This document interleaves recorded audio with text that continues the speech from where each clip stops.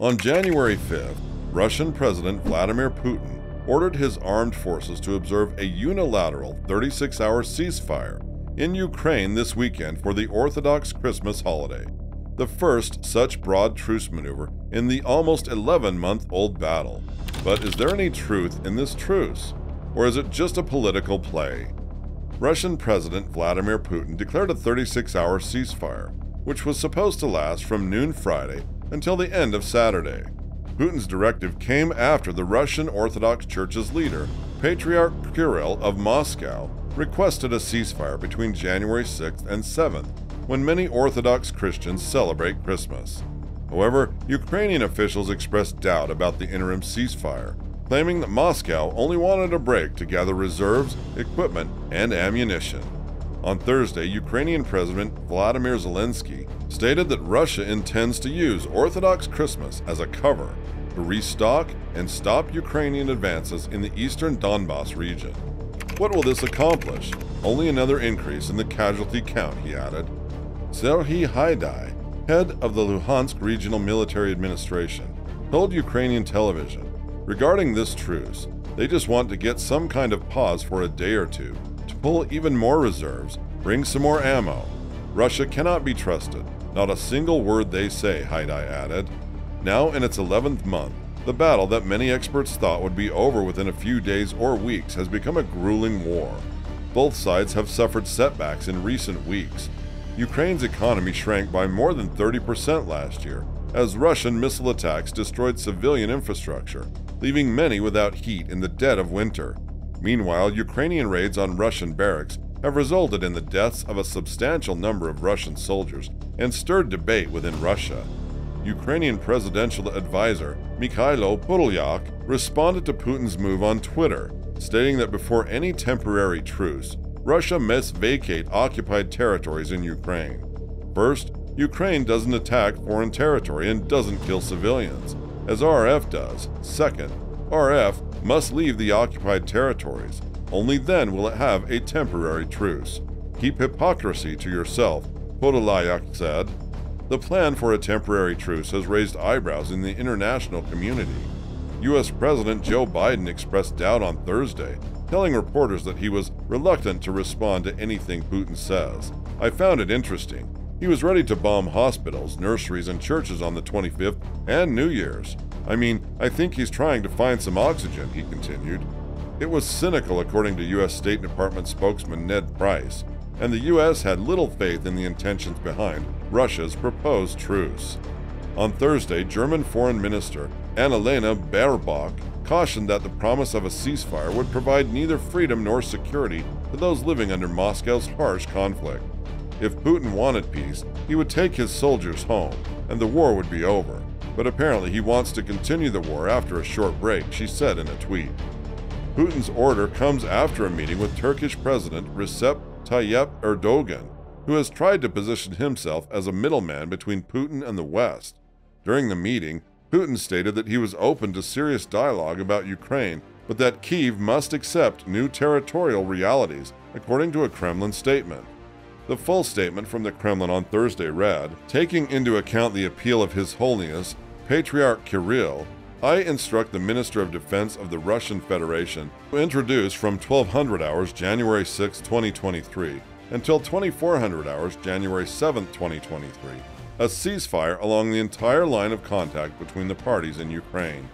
Based on the fact that a large number of citizens professing Orthodoxy live in the combat areas, we call on the Ukrainian side to declare a ceasefire and give them the opportunity to attend services on Christmas Eve, as well as on the day of the Nativity of Christ. Kirill has been an outspoken supporter of Russia's involvement in Ukraine, preaching in September that military duty washes away all sins.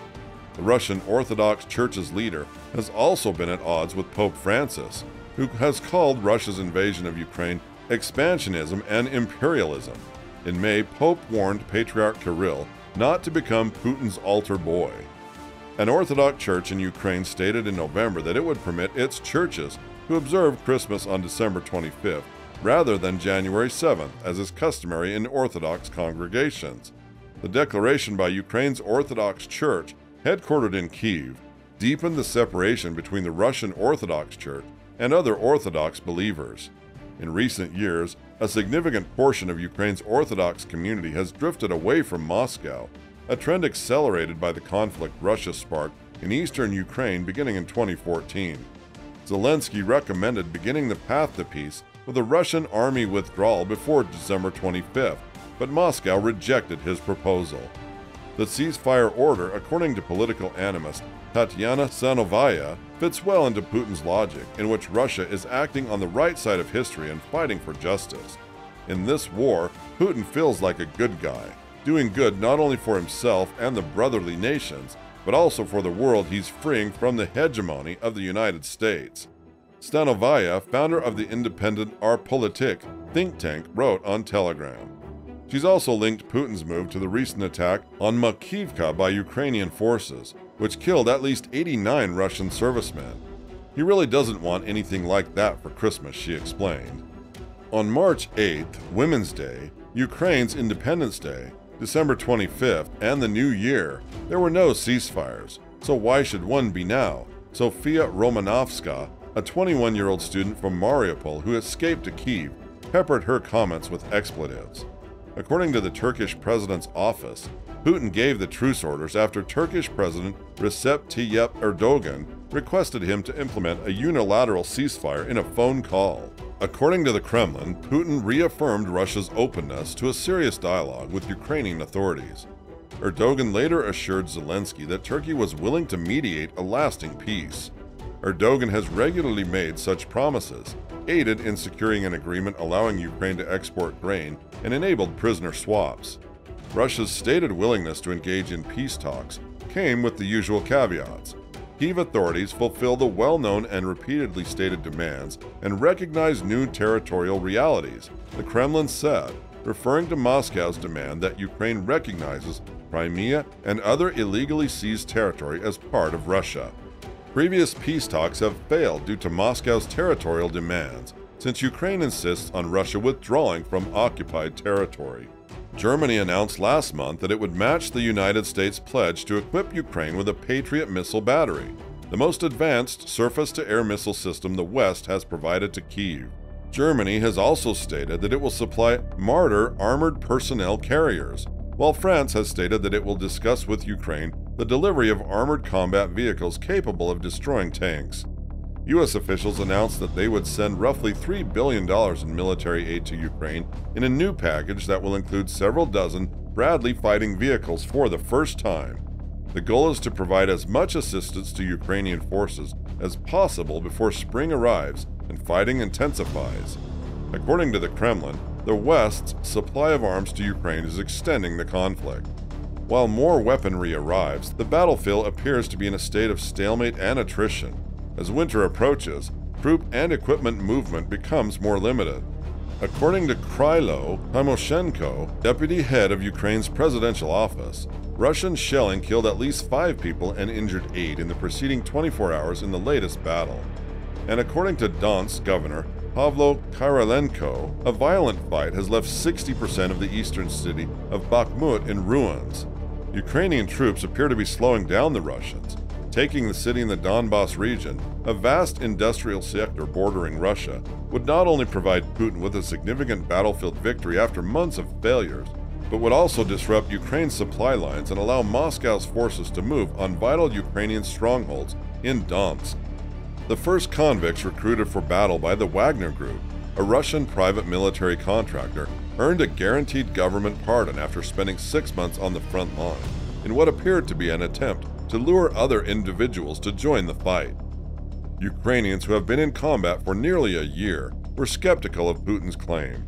Pavlo Skotarenko, from Kherson's southern region, does not anticipate much to change.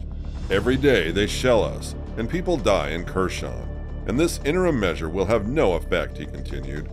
A Ukrainian soldier on the front lines in Ukraine's eastern Luhansk region said that the temporary truce announcement appeared to be an attempt to improve Russia's image. I do not think that this is done for some military tactical purpose.